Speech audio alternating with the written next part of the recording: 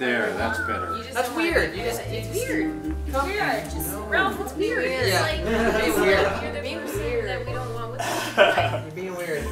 I'm trying to distance myself.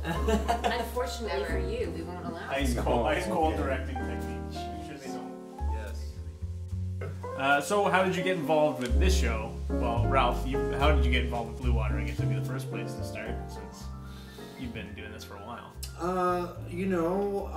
I've been here a couple of years, a couple of performing, of course, and then I had worked in Petrolia and Port Dover. Yeah, I knew Robert Moore, who was the artistic director of the Lighthouse in Port Dover for many years. One time, yeah. Yeah. Many years. Yeah, and then he took over VPP and he ran Petrolia for many years. And then he ended up at Blue Water, and then he got a gig out west while he was running Blue Water. So he knew that I had had a regular kind of gig 6 months of the year at Sheridan, UTM, and then I freelanced and I did a lot of stuff. And he approached me at an opening at Theatre Orangeville in Orangeville, Ontario, and he said, "Might you ever be interested in artistic directing or whatever?" And I said, "Yeah, of course. It's kind of every actor who wants more control's wet dream, kind of thing, you know." So then I didn't hear from him for basically another 8 or 9 months. I thought, I don't know what he was talking about, but if you knew Robert, you wouldn't be surprised. So later on, after those 8 or 9 months, he gave me a call and said, "I'm leaving Blue Water. Why don't you come on down and take it over?" So I'm I'm fitting a slot of being a seasonal artistic director. How did everyone else get involved with this show? Well, I was here last year. I actually did a show at Blue Water with this Yahoo. We did Jonas and Barry in the Home, where Ralph... She played my daughter. I played his daughter. He both acted and directed. And yeah, so I started, I did a show last year, and I loved it. I fell in love with King Carden, and I loved being here. And I said, "Ralph, how are you going to get me back here?"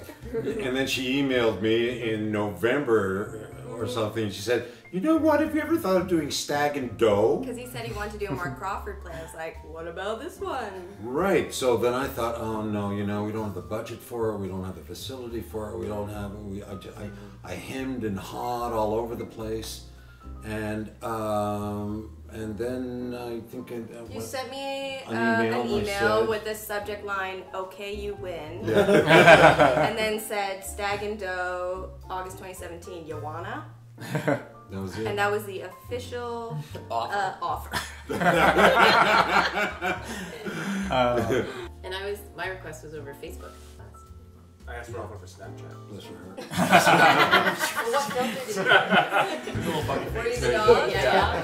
You know what, I'm not even sure what Snapchat is. Yeah. Is it that thing for the ears and the tongue and all that? Yeah. Okay. I asked Ralph over ICQ, and he finally got back to me 15 years later. It's funny, last time I tried to get in touch with Ralph, I opened up my Facebook chat and he was already typing.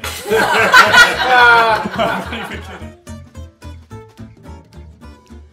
Yeah, I'm still trying to figure that out. Because that's what I was asking about Jello shots and this.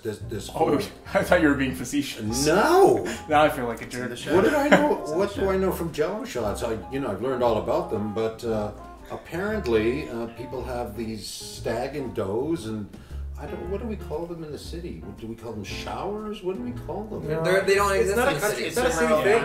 It happens Yeah. in the country. So apparently they shell out a lot of money, and it's essentially a big piss up.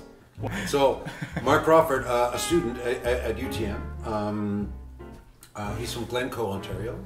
And he first had this play produced 2014 at the Blythe Festival, which some of us saw, including myself. And I thought, oh my God, he's a very recent graduate, and he thought, well, how am I going to make my way in the business? So, like everybody else in the business, we, what do you call it? Diversify. Yeah, we go in a lot of different directions, and he started writing. He started writing after he went to his brother's Stag and Doe in Glencoe, Ontario, because Mark is a product of dairy farmers in the Glencoe area. So he went to his own brother's Stag and Doe, and apparently something went down at that stag. I don't know what it is. Just suffice it to say, in our play, things go down. He's invented circumstances to create this, incredible 2 hours of a slice of life that he's very familiar with, and seems to have resonated with everybody or every theater across Ontario at the very least, and probably soon across Canada. We open August 15th, which is a Tuesday. August 15th. We close on August 26th. We have 6 shows a week, Tuesday to Saturday, with a Wednesday matinee at 2 p.m. at the Blue Water Summer Playhouse, Kincardine, Ontario, 707 Queen Street. Shows are 8 p.m. except True for Saturday, Company, which is after the parade, Every 9 p.m. Oh, Saturday, there's the parade Yeah. in Kincardine, so the show starts at 9 p.m. It's a great thing to do right after the parade, because they march you right up to the theater gates. Right. And then just come upstairs. It's a ready-built queue for the... Yeah. Just gonna bring it right back. I'm gonna bookend this thing. You know I am. I was doing a play in Port Dover called "I'll Be Back Before Midnight," and as Hallie well knows, sometimes you do a play and some stuff comes out of your mouth that wasn't necessarily on the page at the time God was writing it.